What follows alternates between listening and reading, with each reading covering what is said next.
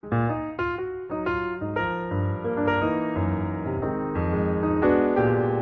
we're looking at a German artist, Gerhard Richter's painting Betty. This is a painting. Yeah, this is not a photograph. And it was done by a human being?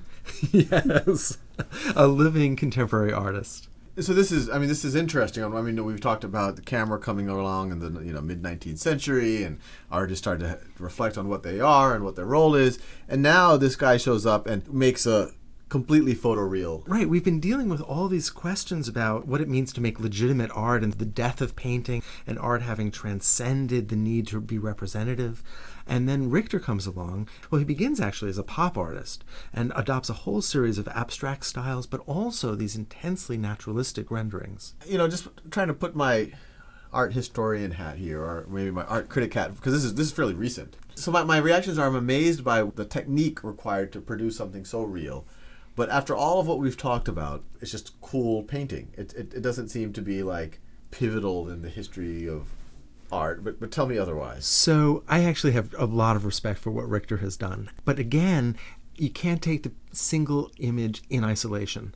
But maybe we can begin with a single image. I mean, we have this intensely naturalistic rendering that, by the way, does come from a photograph. But, Betty is facing away from us. We don't see her. We want to see her. And he's given us the promise of seeing her with this really hyper specific naturalistic rendering, and yet then there's also this refusal. She's not going to let us see her face. But why couldn't have this just been a photograph? Well, I think that that's a really interesting issue. Painting is about, in the 20th century and in the 21st century to some extent, it is about an evolution of styles. Some very few artists like Picasso will work in multiple styles simultaneously, but Richter takes that on as a task.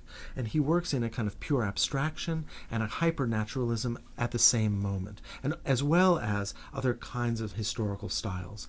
In a sense, leveling them, destroying this notion that one evolves from the next, that one responds to the next. That style, he begins to suggest, is actually a function in the late 20th century of the market. It's almost a kind of artistic branding. Yeah, I mean, everything we've been talking about is how painters have pushed thinking forward, or at least changed thinking, and that's why it was interesting. And what I think I'm hearing here is Gerhard Richter is saying, I'm going to kind of break free of that cycle of painters continuing trying to just push the style of the time. Well, do we live in a moment, a kind of post-historical moment, when we have access to all of these different histories? And what does it mean to, in a sense, own all of those simultaneously? At least on the paint on canvas, every permutation has been done. So he's saying two things. So why pretend like you're doing a new permutation? But at the same time, that's a little sad. Well, I think that that's right. Is that power that we have a kind of loss, in fact? So I'm starting to buy what y'all are saying. It's all about context. Because outside of context, it's like, wow, someone painted that? That's really cool.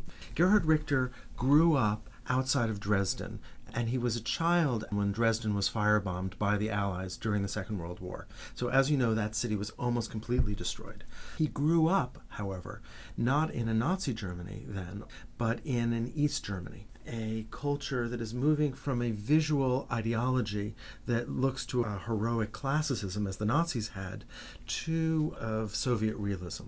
And he went to art school, and there was indoctrination. The state telling him, as an artist, this was his responsibility to move the state forward with a kind of naturalistic rendering.